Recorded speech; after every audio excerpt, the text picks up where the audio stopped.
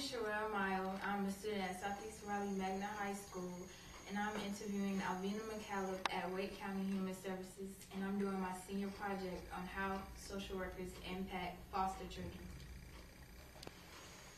What issues do you have with adoption? I think some of the issues that I have is there's a lot of children to be adopted, and probably the process is kind of lengthy. Once a parent's parental rights have been terminated, it's sometimes a lengthy process for the adoption to be finalized. Do you have good relationships with some of the foster parents? I have great relationships with my foster parents. I would say pretty much all of them on my caseload. I have about 35 foster families on my caseload, and I do have a good relationship with all of them because I do provide support with them.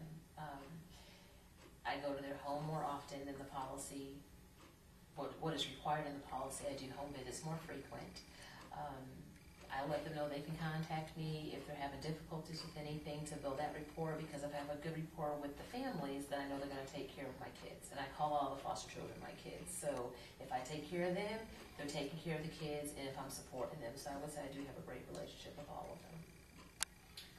What do you hope to accomplish as a social worker?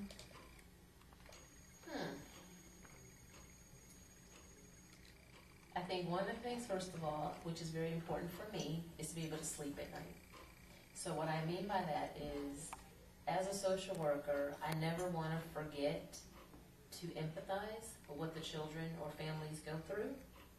I never want to become desensitized where I don't feel certain things. Like, yes, it's my job, but when there's something that happens that maybe is out of the norm, I want to make sure that I'm not desensitized, that I don't have emotions behind that. Now, I'm not going to sit there and cry in front of the family, but we use each other, my teammates, my colleagues, to kind of vent and share, and also a supervisor to share with that information, but never to become desensitized where you don't care about the children and the families.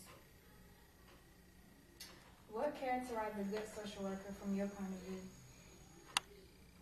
I think a social worker needs to empathize, be available to families. When we're wrong and we don't know, to say we don't know or we're wrong because we're human.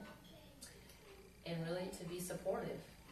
To be supportive. If you're supportive with your foster parents, you're supporting them, whether it's a child that's coming in the home that we don't know anything about, it's supporting the foster family when children are reunified, which that's the goal, to go back to their family. So, providing that support and being a liaison to do shared parenting with that biological family, and also being supportive when children do go home. It is kind of like going through grief and loss of losing that child, especially when it's some families that have had these kids for a while and they have a bond with these kids. They kind of go through a grief like a death sometime when the kids go back home.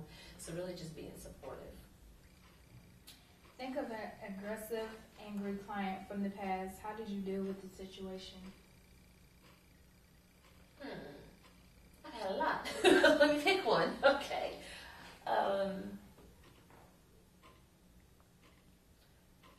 I would think with one that comes to mind, I was in a school meeting with a biological parent and her son, and the parent was in the school meeting and she was not appropriate and was getting loud, and I basically had to reel her back in and not allow her to control the meeting or to have that much control over the meeting. So I think there's a balance of learning to let whether it's the biological parents you're dealing with or the foster parent or the children to be heard, but you also have to have boundaries, and respect goes both ways, and building that rapport, but not to lose control of your case and lose control of the situation, but to stay in control but still be professional.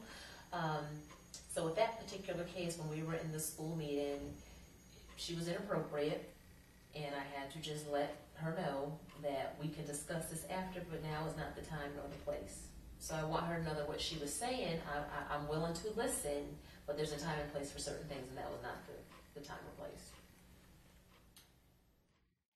Thank you, Ms. Irina. It was nice speaking with you, and I'm hoping to get to talk again. You're welcome. If there's anything that you need going forward, don't hesitate to give me a call.